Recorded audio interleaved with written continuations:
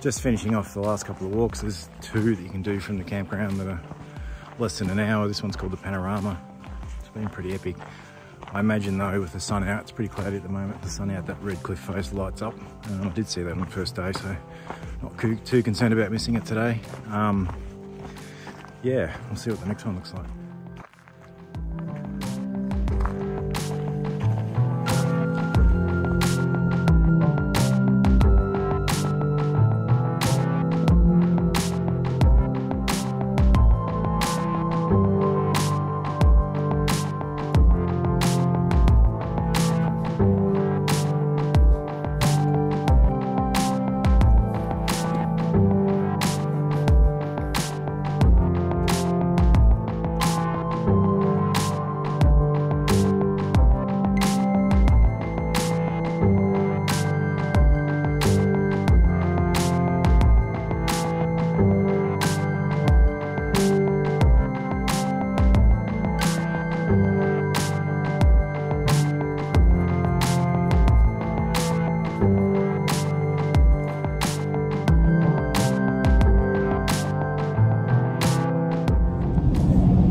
Just packed up, had a bit of brekkie, hooked the van up, checked the brakes work, which they do, which is great. So a little bush fix, did the job. I'll have to do a bit better with some soldering and stuff when I get home, but it's good enough for now. I'm on the way to Andala campground now. Don't really know what to expect. Wiki's reviews aren't that glamorous, and the camp host at this last place just said, oh, there's absolutely nothing there. You've got to be fully self-contained, there's no toilet or anything, I don't think. Maybe there's a long drop. Yeah, so there's a walk there, pretty cool walk to petroglyphs and some engravings, I think, in some caves and stuff. So check that out and see what happens. I've got 2 nights booked, don't know if I'll need both, we'll see what happens.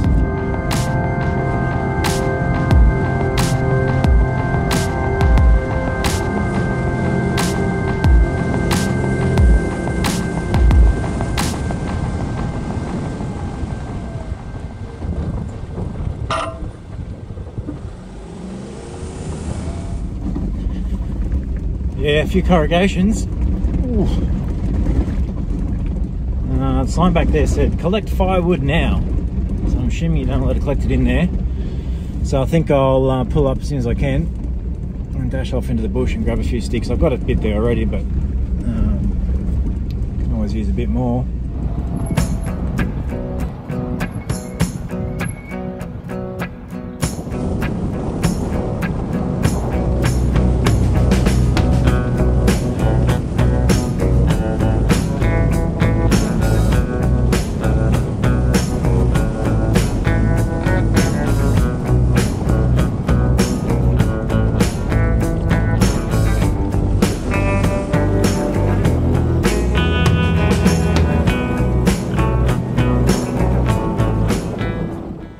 Yeah, so we're in the Hale Gorge now.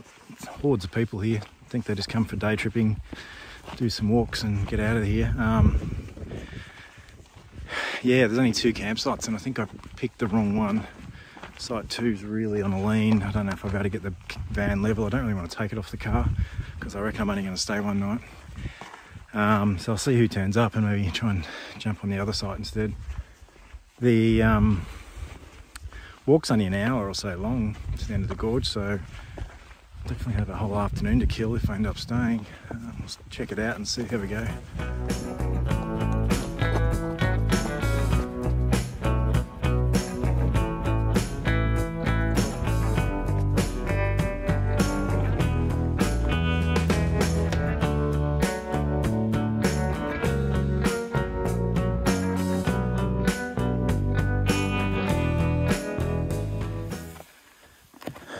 so that's a petroglyph for some of the carvings.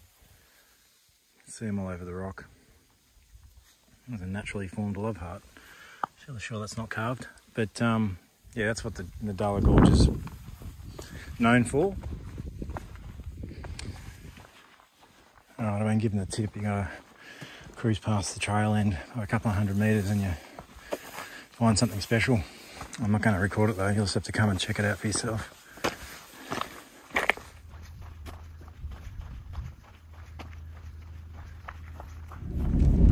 Yeah, I'm on the road again, decided to burn Endala campground. Beautiful gorge, beautiful spot, don't get me wrong, that walk was cool. Just not the place to stay overnight. I think I thought I could find some better adventure. So I've got 2 days left until I've got to get into Alice. I'll pick up my kids from the airport actually, they're going to do the next stretch with me. I didn't really have a plan, so I just left the gorge and I saw the sign for the binge track. And I thought, you know, what wouldn't mind finishing the binge track with the caravan on the back. So we came back out past the Alatunga mining town that I went to yesterday that you would have seen already, and just been cruising along, and there's a homestead a bit beyond the mining town, which I can't remember the name of. I'll put it on the screen. It's coming up just shortly, I'm pretty sure, and I'll just pull up there for the night and then make a plan from there. Hopefully they've got Wi-Fi or something I can just connect to figure out what the hell I'm doing. Yeah, but the binge track's been pretty cool. I just hit a massive patch of bull dust back there, which I thought I was going to have to camp in, but I got through it, which was good. It's been a cool drive. They're pretty cruisy. I've been taking it really easy. Heaps of farm gates, driving through the middle of the actual property, really, like trucks and tractors and all sorts of stuff going on around us. So yeah, we'll check in when we get to the campground.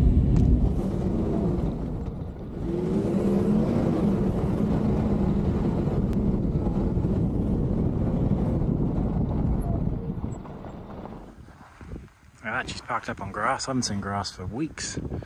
Proper grass anyway. So I'm at the Hale River Homestead, Old Ambalindum. It's on the binge track, as I said before. I just came in through the front gate there. I'm the only one here. It's got Wi-Fi, hot showers, there's a restaurant, there's a bar. Don't know myself. Yeah, so the plan was to do a big cook up tonight with the camp oven, or maybe even the spit, which I've brought. But it's 4 o'clock and I've only just got the fire going, and it's probably a good 2 to 3 hour show once I've got some coals. So I reckon we will postpone the big cook up till tomorrow. I've still got a steak left there. I'll just chuck them on tonight and cook that and have it. That'll do me. And then we'll fire up the proper cook tomorrow after when I get back from the Ruby Gap.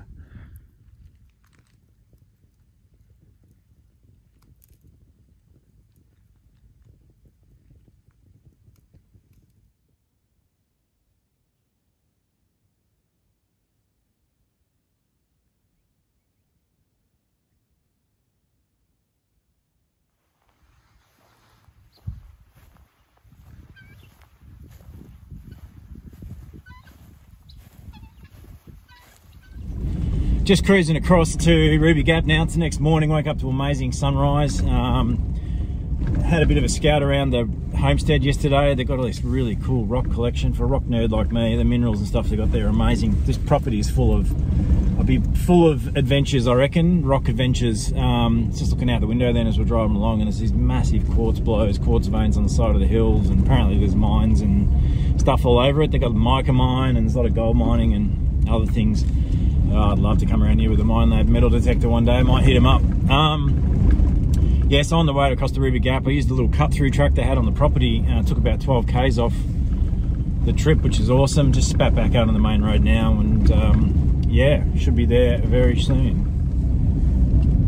About halfway in, about 20 k's to go, I reckon, and the road's been tame as. It's just been graded, I think. Hasn't been that exciting a drive because you're sort of stuck down in the gorge. You can't really see much except the vegetation around you, so haven't really done any filming. Just passed a lady in an X-trail who was heading up here, so I don't know if she'll make it across sandy bits if there's some coming up. Oh dear, we've just got a batch of camels. Wow, gonna have to get the camera out for that. Had no idea I'd come across these guys out here. Very cool.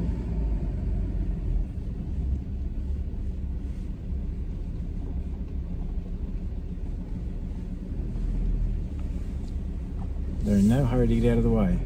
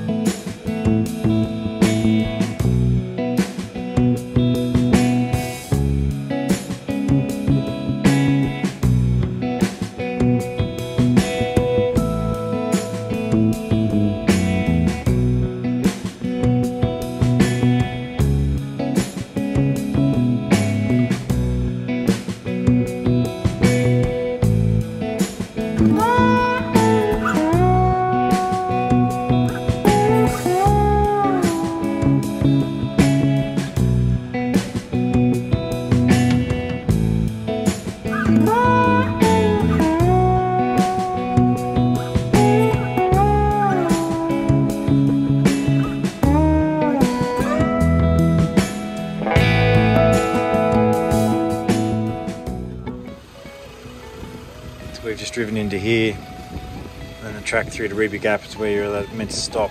It's telling me to make sure I've got full drive engaged and my tyre pressure's low, etc.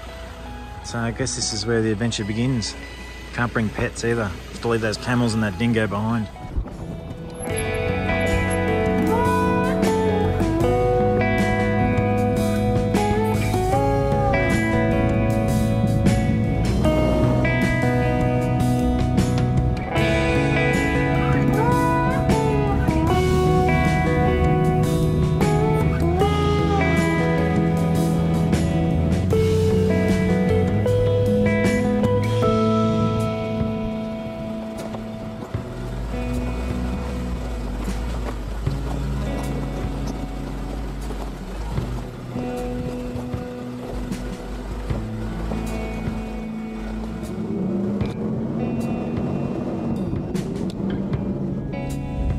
Yeah, well, pretty glad I didn't bring the van in, I'll say that much.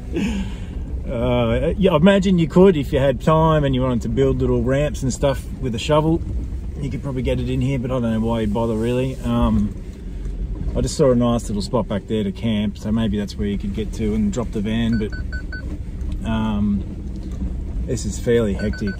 It's probably the most insane forward driving I've ever done. I just passed old mate. Oh, that got me.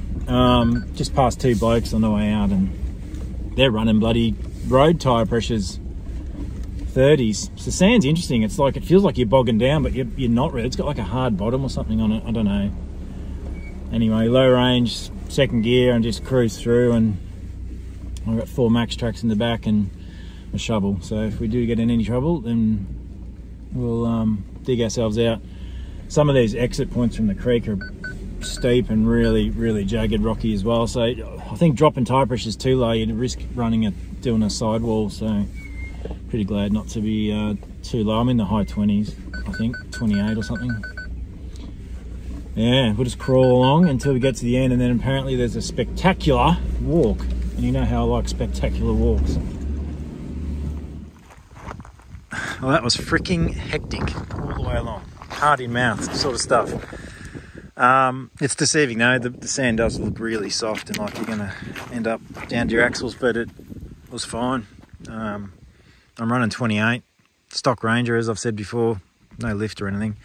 I bottomed out once, smashed something pretty hard on one of the side steps, but apart from that, pretty good. And I think this is the end of the road. There's all these rock steps here, and the guy in the Land Rover I just drove past before said that's pretty much the end of the line. He did drive on a few of those, but probably not really necessary. Yeah, so there's a pretty cool hike from here into the next gorge over, which we're going to do. I'll get onto that. Let's get myself ready.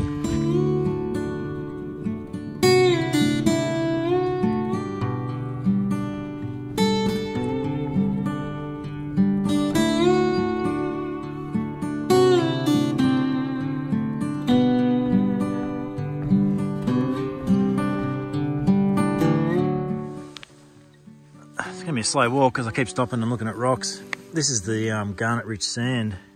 See it all there, that red glistening. Beautiful.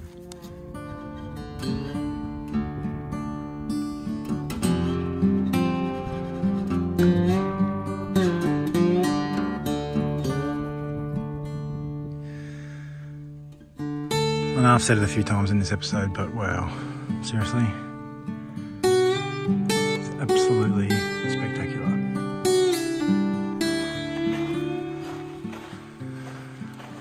I'm not exactly sure of the rules about camping in here. I don't think you'd be able to camp down here, but you could so easily bring in a little hiking tent, bit of food, stay a couple of days I reckon, plenty of water,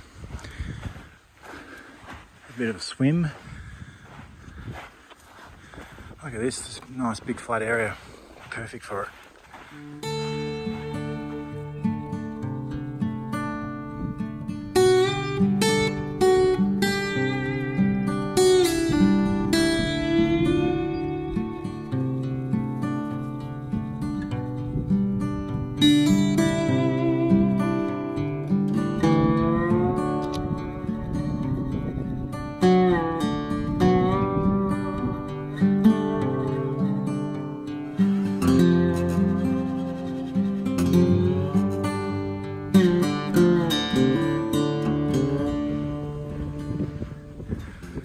I'm about to leave my map. I've got the map of the whole Ruby Gap area, and it ends just up here. I just want to see what's around that corner, and then we'll finish her up, I reckon, and start heading back.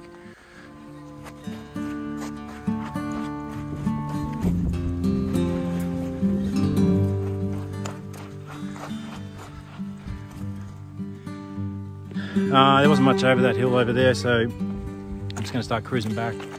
Glen Gorge, put it on the bucket list. It's probably going to, it takes the vote actually for me in the East Macdonnell as the best walk. It's absolutely magnificent, and I'm not sure what it'd be like on the edges of summer. I'm in the middle of June at the moment, so it's pretty mild. I'm not sure if this water would all disappear or if any rain would come and fill it a bit more, but bring a tent in here and camp overnight and have your own swimming hole would be pretty awesome, I reckon. Anyway, I've got to get back to camp via some firewood collection somewhere, get that fire cranking and cook up a bit of lamb shoulder.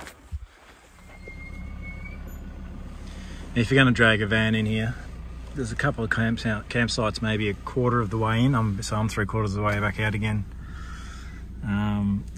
It's a bit hard to explain where and how, but you come across a sandy section, a bit of a rocky patch, and then you hit these clearings, and that's where I'd be pulling a van up if I was going to do it. Definitely wouldn't be going in any further. Alright, back at camp. It was a pretty slow drive back actually. Didn't get back until 2. Stopped and got a heap of wood on the way in. I've got absolutely cranking, hopefully get a good coal base. Decided I'm going to do a pot roast. I'm not going to use this bit.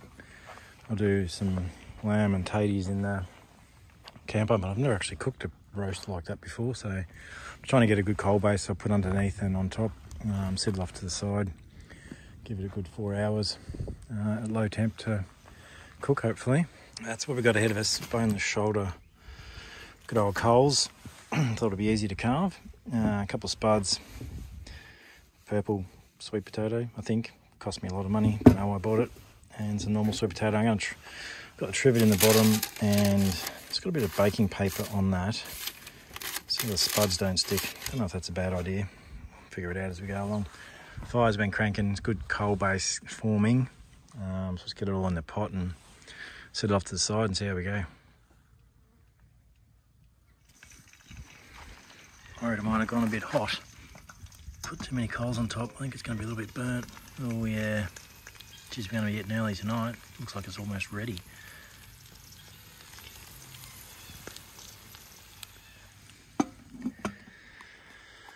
Yeah, I reckon I got a fairly strong suspicion that I've absolutely butchered this.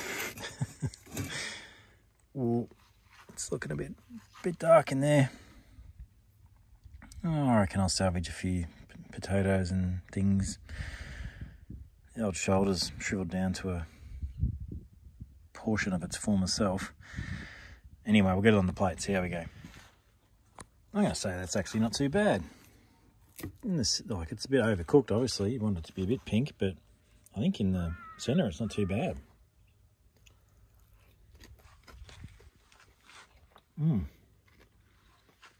Bloody tasty.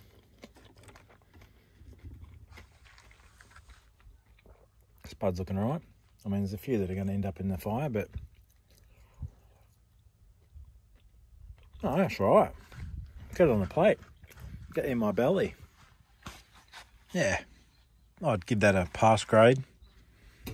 Lesson for next time though, these spun steel ovens get hot really quick, as opposed to the cast iron ones. I think chucking that much coal on, that many coals on top of a cast iron one, it'd take ages to heat up, and then the coals would lose a bit of their intensity, so it wouldn't ramp up and cook so quick. But it's good to know. I'll just put a bit less underneath and a bit less on top next time and take a bit longer. Well, that cooked in an hour and a half. The instructions for the actual bit of meat were 2.5 hours at 180 degrees, which I thought was extreme, but that's what it said. Anyway, we'll get into it before the flies do.